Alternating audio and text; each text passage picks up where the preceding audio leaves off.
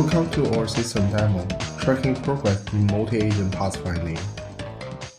Multi-agent pathfinding, aka MAPF, is a combinatorial problem that asks us to compute collision-free paths for teams of cooperative agents. It also has many important and emerging industry applications, such as automatic warehousing, video game, and drone swarm coordination, and so on. Recently, with industrial interest continuing to grow, the number of publications on MAPF has exploded. Many work now appear across different venues, and they have reported substantial important performance enhancements. To track the progress in this area, the community has developed standardized benchmarks, which cover a variety of popular application domains and synthetic test cases. Overall, there are 33 maps across 7 different domains, and each map contains 15 unique scenarios, where each scenario consists of instances corresponding to a different number of agents. Unfortunately, the computational burden associated with running this benchmark is large, which means that most researchers attempt to only solve a limited subset of instances and only compare against a limited subset of potential competitors. Overall, given a MAPF solver, we don't have a clear picture of where this solver sits on the plateau frontier that's defined by the state of the art. Given all the solvers together, we don't have a clear picture of the overall progress in MAPF. To overcome those issues, we designed a new web-based platform to help the community to keep tracking of progress on multi-agent pathfinding problems on existing benchmarks. In general, there are 3 types of algorithms that are often studied by the community. Those include optimal algorithms, where the algorithm often starts from a lower bound of the optimal solution and progressively push the lower bound in order to find a solution that is profitably optimal. And bounded suboptimal algorithms, where the algorithm often explores the lower bound and the feasible solution simultaneously in order to find the feasible solution within certain guarantees.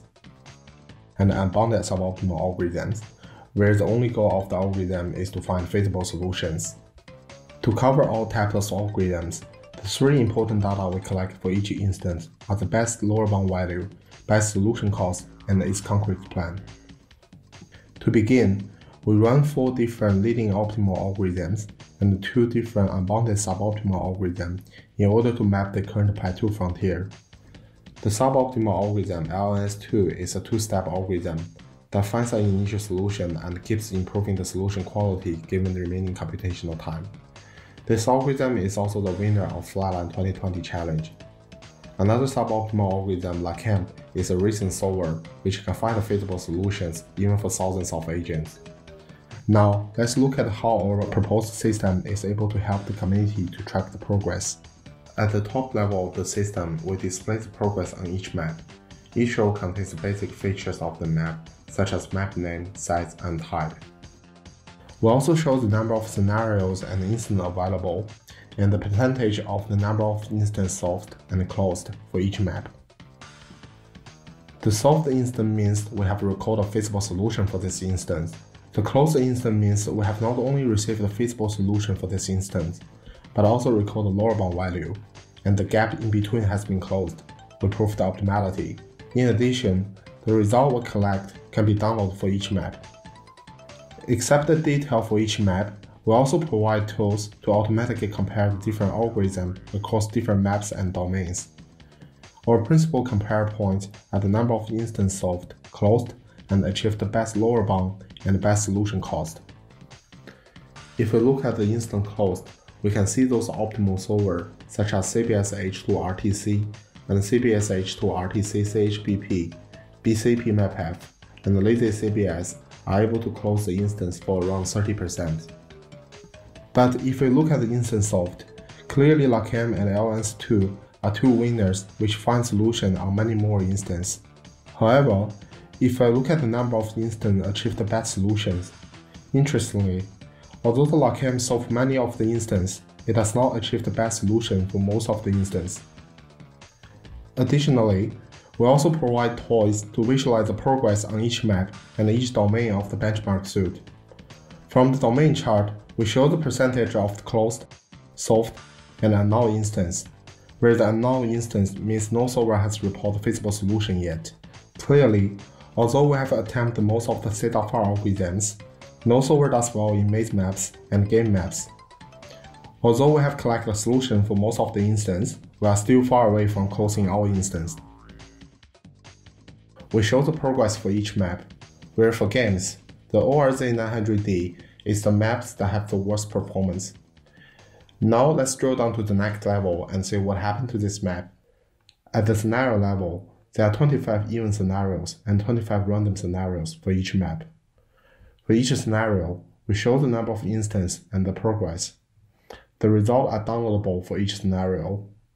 Similarly, we also provide tools to compare different algorithms across different scenarios, and also compare different algorithms across different number of agents. Now, if we look at the number of instances solved by each algorithm, where we see the optimal solver can scale up to no more than 181 agents. LNS2 is able to solve more instances than the optimal solvers, with the maximum improvement up to 4 times. But clearly, LACAM can scale to many more agents. On the other hand, if we look at the number of instances that the different algorithms achieve the best solution, unsurprisingly, as we have seen before, LACAM almost never achieves the best solution on those instances that are solved by the LNS2 and other solvers. Besides the comparison tool, we also have a visualization tool that monitors the progress of all algorithms together on different scenarios and on different number of agents. If we focus on the progress on different scenarios, interestingly, although we have seen there is a large proportion of instances now solved when the number of agents is large, all randomly generated scenarios have achieved 100%, and the unsolved instance only arises in evenly generated scenarios. This is mainly because of the way the scenarios are generated, and there are much greater number of agents in evenly generated scenarios. Let's go to the next level and see what exactly happened there. At the lowest instance level, we show the best lower bound and solution cost, as well as the algorithms that claim those results and the first claim date. Similarly, we can also track progress and compare algorithms on this level. If we look at the monitoring progress, it shows the suboptimality ratio between best known and lower bound and the solution cost with different number of agents on axes. Since most of the instances are solved by the LACAM, the suboptimality ratio is computed based on the trivial lower bound, which indicates the solved instance for LACAM is no more than around 40% worse than the optimal solution. Next, let's use our visualization tool to see a particular instance and analyze why LACAM can solve this instance while others cannot. Let's look at the solution that contains 4,119 agents. Our system can visualize the best solution recorded for this instance. Let's zoom into a particular area and see what is happening here. As you can see, the feasible plan becomes very congested when the number of agents is large and their source and destination are far away. This also indicates the planning algorithm needs to avoid many temporal obstacles. The combination of long paths and many temporal obstacles can result in exploding the size of the time domain, so the optimal algorithm can never finish planning. The LNS2 fails because it relies on the prioritized planning to find an initial solution, and in this case, the prioritized planning also fails to return a feasible solution.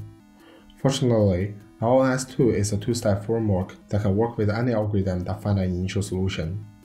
So one notable takeaway from our analysis will be combining LNS2 with LACAM, where we can use LACAM to quickly find an initial solution, and LNS to keep improving the solution quality given remaining computational time. Our system also includes features which allow other researchers to submit the result of their solvers, and compare their algorithm with the state of ours in the system. Hopefully, with our new proposed system, we can help the community to keep tracking the progress on MAPF and lower the barrier of interest for new research on this topic.